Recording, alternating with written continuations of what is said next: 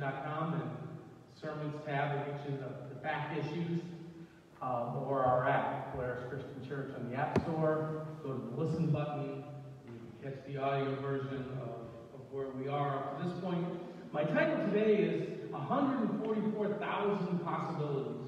We're going to get to a place where there's a group of people numbered at 144,000, and we're going to look at some possibilities for that group, but also more than anything, what we continue to see is that Revelation is a book of possibilities.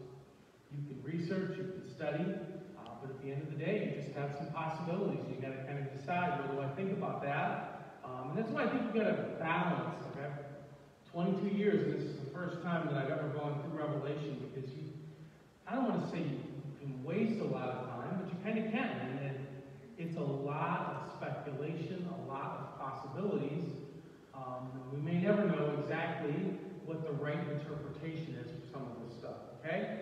So I'm going to talk about that group of 144,000 today. I'm going to touch on something in some theological circles that's known as the rapture. Maybe you've heard of the rapture from grandma or from pastor you grew up with, but it's a pretty big theme in theology, and so we'll talk about that a little bit as well. So, I'm going to keep to my typical format that I've kind of gotten into, where we do about 15 minutes of Bible study, and then 10 minutes or so of practical life application, because I don't think Bible study does a lot of good if you're not actually applying it to your life. Bible study is good, but actually taking concepts and putting it to work in your life, that's where the money's at. So, that's what we're going to do. All right. I think that our material today is especially relevant because of what we're going through. Like, this is a pretty difficult season of life that we're navigating through. I've said it so many times over the past year and a half. This is just so very hard. Like, I'm not ready to, trade places with someone who lives in Syria. We've far from walked a day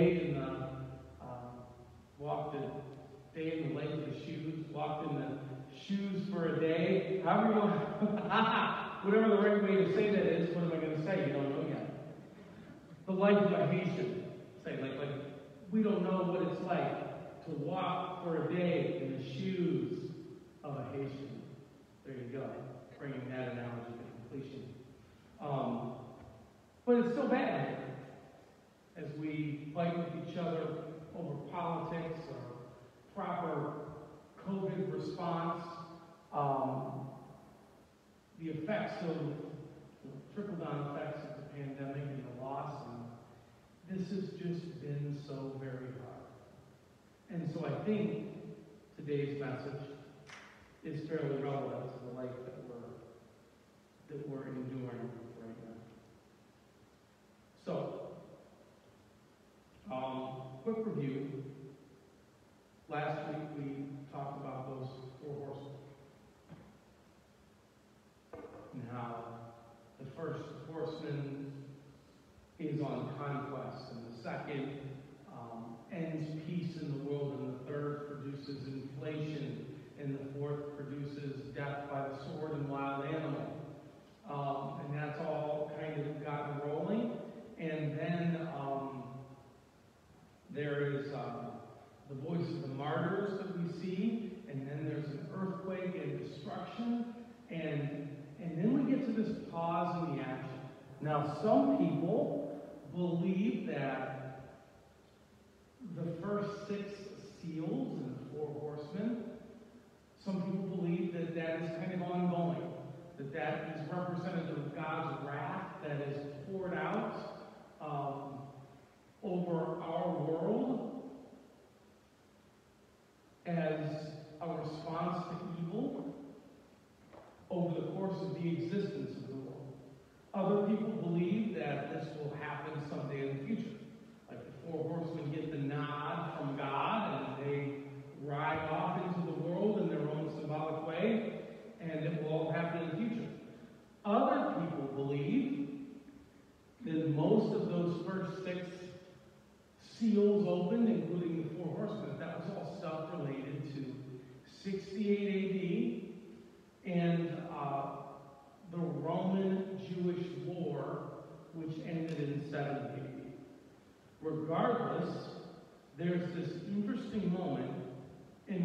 Revelation 7. And that's our material for today. So you get carnage and chaos. And then you get this break in the action. And then you get back to carnage and chaos, which we'll see next week. But let me look at Revelation 7, and I'm going to read through it, and then we'll talk about some possibilities. Okay? No way to not cough right into this microphone. Not that a cough is a new thing for me. I mean, I've coughed with a raspy voice before it was relevant. All right, Revelation 7. After this, so there's been crazy chaos and carnage, and the world is falling apart in the seas. Okay? After this, I saw 4 angels standing at the 4 corners of the earth, holding back the 4 winds of the earth, that no wind might blow on earth or sea or against any tree. Probably means that the judgment of God had momentarily stopped on the earth.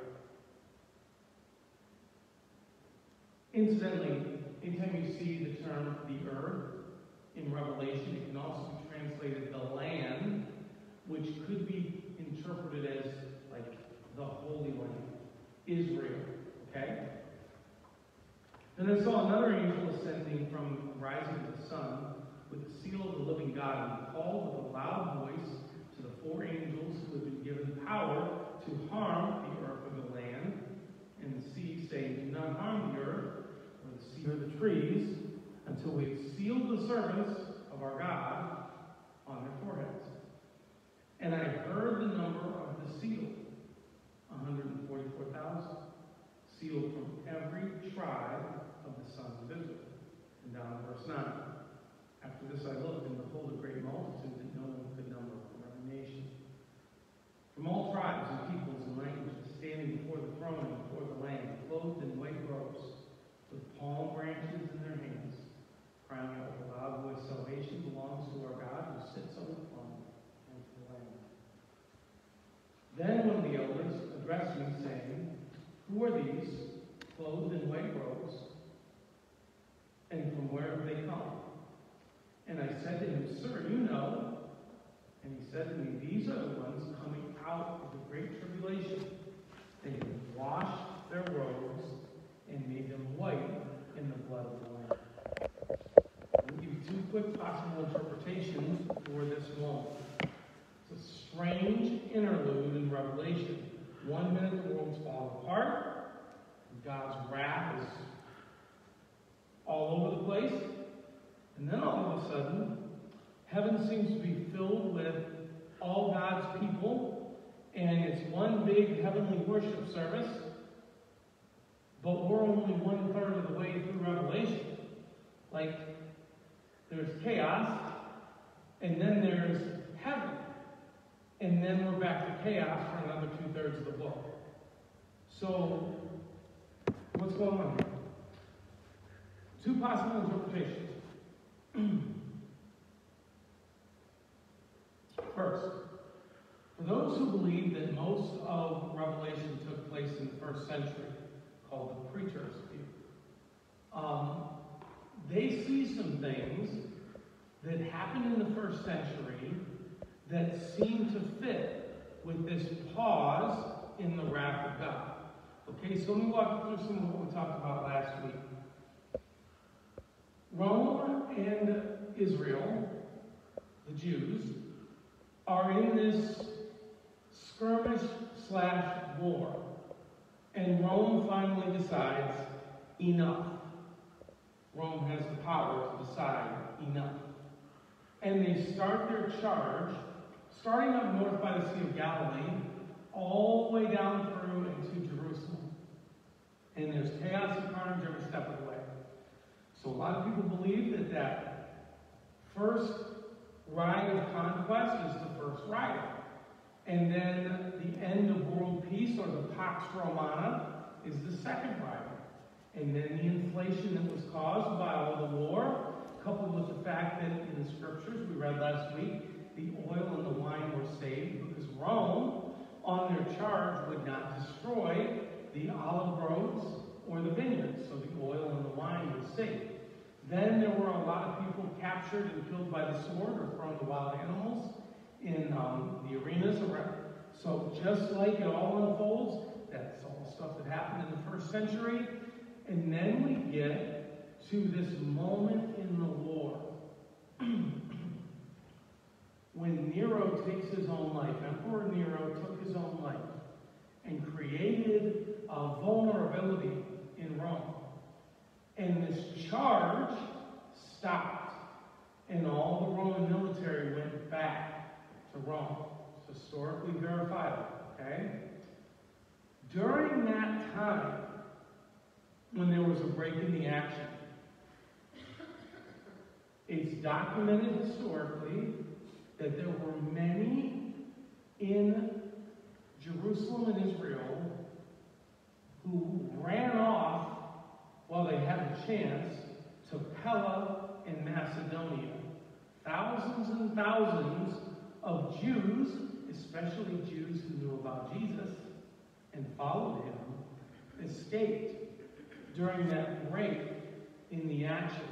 So it fits as these seals are unfolding, and then there's this pause, and there are thousands of Jews who are saved.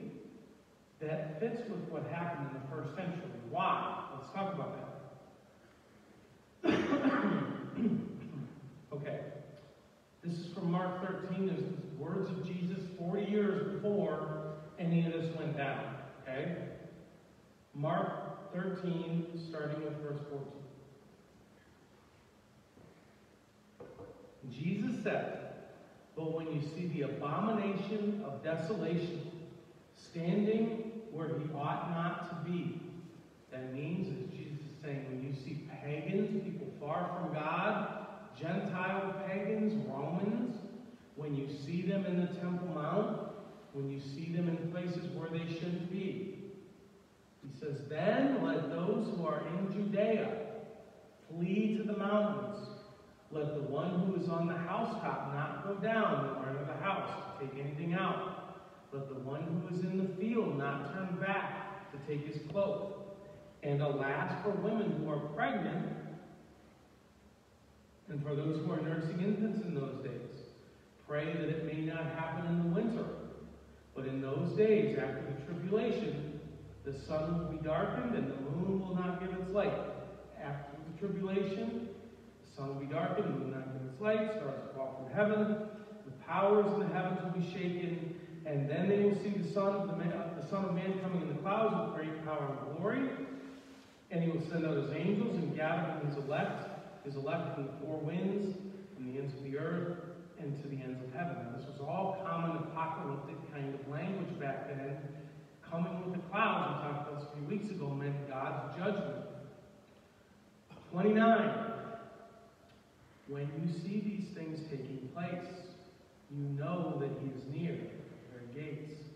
Truly I tell you, this generation will not pass away until all these things take place. And there were multiple times in Scripture when Jesus painted the picture of these kinds of calamities, and he says, this generation, or he says, some of you, he's talking to real people in the first century, some of you will not taste death until all these things take place. This generation, he's looking at real people. You guys, he's saying, this generation will not pass away until all these things take place. So something happened in the first century. And Jesus tells his people, when you see these signs, get out. Don't look back. Don't go back. When you can, get out. And there was a group of people in the first century. When Nero had died and there was a break in the war, they got out. And there's speculation, and I think it's very reasonable, that in Revelation, when it talks about a pause in judgment, and then a group of Jewish followers of Jesus being saved from what's going on, it very may well be that moment in time. Now, could be a number of things in the past or the future, but here's another possibility that is often talked about, something called the rapture. Okay? Some of you maybe had a grandma or a pastor growing up that told you about the rapture, this idea, rapture meaning like glorious happening. Okay? This idea that either before or in the middle of this huge tribulation, suddenly all the believers, all the followers of Jesus, are teleported into heaven. All right? Remember the Left Behind series? This was a book series about planes crashing because suddenly the pilot's gone. Stuff like that. And then people who are far from God are left behind to try to figure everything out. Okay? Now,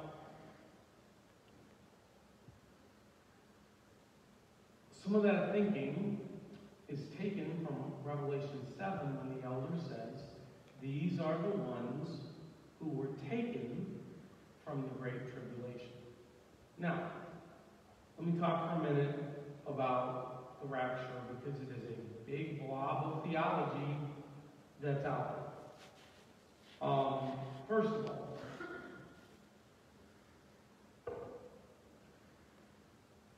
if your grandma taught you that and you need to believe Granny and it works for you, go for it. If your pastor who was awesome taught you that and you need to believe that, or if that's helpful for you, there is nothing wrong with believing that we're just going to disappear before really bad things happen here and be saved from really bad things. And if that works for you, go for it. Unfortunately, I don't have the kind of personality that lets me completely stop there, though. So let me have a moment to talk through my thoughts about rapture. First of all, I absolutely believe that one day Jesus will return, the dead will be raised and judged, and there will be a transition into the renewal of all things. That is clear in Scripture. That is concise. That is findable in the Bible in those terms, in certain terms. However, the idea that the church is sucked out before or in the middle of really bad times, that is a lot of speculation on a very little amount of Scripture. Like it's maybe, 10%, this Scripture may say this if you look at it just right, and then 90% speculation. But here's the big thing for me. Not only is like the rapture, the word rapture not in the Bible, and the concepts, it's tough to look at the Bible and say emphatically rapture theology. Here's what's more important. In the ancient world, Christians from the first century on, some of whom were mentored by the disciples themselves, they wrote books and books and books and books, speculations and thoughts and great works of theology. And in all those ancient works, endless, there's just no mention of any kind of thinking like the church is sucked out of the world while tribulation and bad things happen, or that non-believers are left behind while the church is taken. There's just, and these were people who were going through immense suffering themselves, and it is a very modern thing. There's just nothing in ancient Christianity that fits with rapture theology.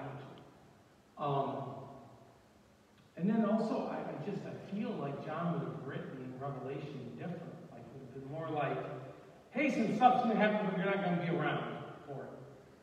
Like, don't worry about it. There's all this stuff, but don't worry about it. You're not going to be here. But that's not, there are even points in Revelation that we'll see in the coming weeks where John's like, hey, Does anybody have wisdom? You'll be able to figure this out. I think that it's a fairly, I was talking to a friend between services. It's just kind of an immature view that we would expect to get out of tribulation. That's not fair. I don't know. It's not fair to call the rapture an amateur. Even though I just did. It's not fair. Because it works for a lot of people. But the idea that God removes us from bad things, it's tough to find in the Bible. All right. So let's move on to some real life application. And I really do mean that. If the rapture works for you, go for it. And we're in heaven someday. We just got sucked out, and you were right. I'll own up. Okay? You get to my face, I will happily say, man, I was wrong about that. Jesus be like, yeah, you should have been listening to him. All right. Marcus is like, yeah, I never did anyway. Oh! Life application. I love the way Revelation moves in and out of talking about the really bad stuff and then returning to a picture of heaven. Talking about the really bad stuff and then returning to a picture of heaven. Revelation stays tethered to the throne of God. 18 out of 22 chapters in Revelation mention the throne room of God.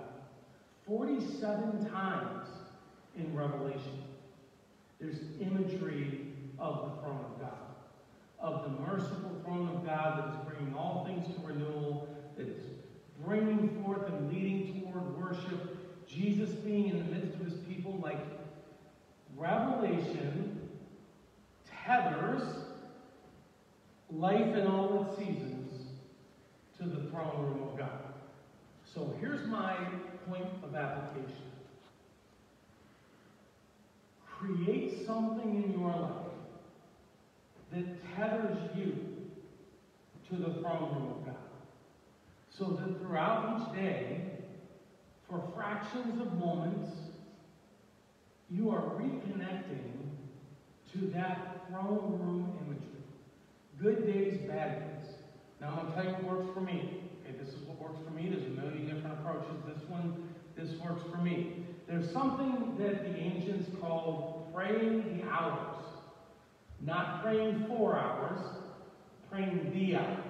Which was their way of saying kind of like, think of, in terms of an alarm clock, or there were certain times throughout the day, praying the times, so that a few times a day, they would stop and work their way through a prayer or a reading ritual.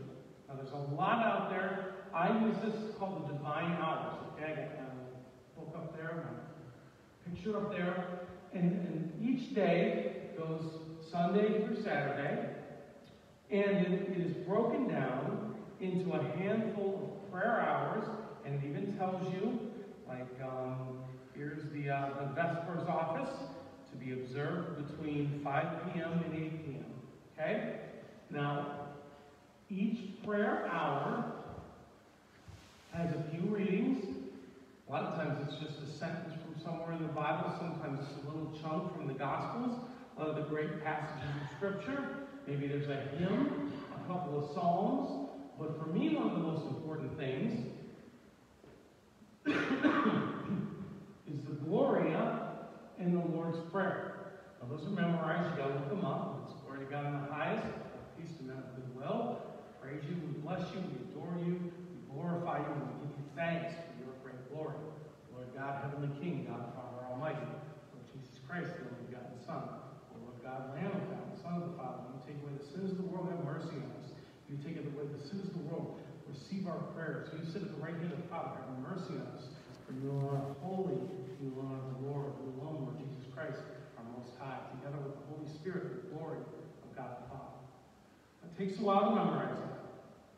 But you say that in light of great affirmations of the truth of God. Even to say, we give you thanks for your great glory. Like there's something like empowering to say that a few times a day. And then to roll right over into our Father in heaven, hallowed be thy name, thy kingdom come, and will be done on earth as it is in heaven. Give us this day our daily bread, forgive us our sins, as we forgive those who sin against us, lead us not into temptation, and deliver us from the evil one. But to have that back to back, and you have that memorized, now, a couple times a day I'll go to the book, and I'll do the scriptures with it. The whole thing takes about 3 minutes. 3 minutes, 3-4 times a day, sometimes not even that. But then I'll find myself at times driving, or as I'm contemplating bad news, or I'm out for a bike ride, or I just pause and go through the Gloria and the Lord's Prayer. And that has become for me a system to tether my life to the throne. So that good day, bad day, boring day, eventful day, can almost do anything and be doing anything, and you're returning regularly to the centrality of the throne. And so that's my first point of it. And if you guys want to check out the book, I'll leave it up here, and message you, email you, whatever, how to get it. But I usually use my Kindle version on my phone, but I also have a hard copy too. Application number one, no matter how far you are along in your walk with God, far along, not very far along, find a system. And the other thing with this is it's not like hyper-spiritual. It's not like I finished working through that and feel spiritually invigorated. I mean, sometimes, but a lot of times it's fairly just kind of repetitive and mundane. But it's something to continue to return to. So that, I mean, the best way that I said last week, if you're doing this every couple times a day, then you're not having a day where you haven't thought about God. If you haven't had a day where you haven't thought about God, then you haven't had a week where you haven't thought about God. If you haven't had a week, then you haven't had a season where God's in your life. So it's little things like this that you build into your day that produce lasting results over time. All right, second point of application.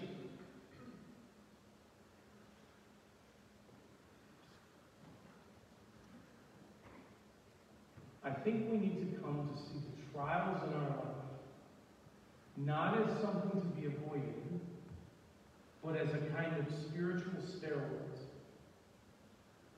The ancient Christians viewed their difficulties not as something to get away from, but rather as something to embrace and welcome into their life, because those trials, had the power to produce incredible spiritual results in their own growth.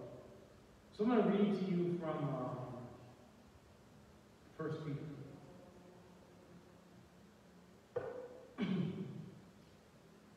In all this you greatly rejoice, though now for a little while you may have had to suffer grief and all kinds of trials. These have come so that the proven genuineness. First service, I realized it's time for me to make my font bigger on my notes, because I looked at like 9 vowels all together, and my brain wouldn't do it. The genuineness of your faith, of greater worth than gold, which perishes even though refined by fire, may result in praise, glory, and honor when Jesus Christ is revealed. Though you have not seen him, love him. And even though you do not see him now, you believe in him, not filled with inexpressible and glorious joy. For you are receiving the end result of your faith, the salvation of your souls. A couple little phrases in there that really stick out. Though you do not see him, you believe. And when it comes to trials and temptations, you notice that though refined by fire, The idea of strengthened through stress. Not only are we strengthened through stress, but we can't see God and yet are able to express our love and faith in Him through difficulties. And this is the only age where we'll have that opportunity. You ever think about that? This is the age of faith, and there will never be another one like it. And one day we will see God face to face, and there's an end to suffering and pain and sorrow. But we'll see Him face to face. Now is the only opportunity we have to give this gift to God.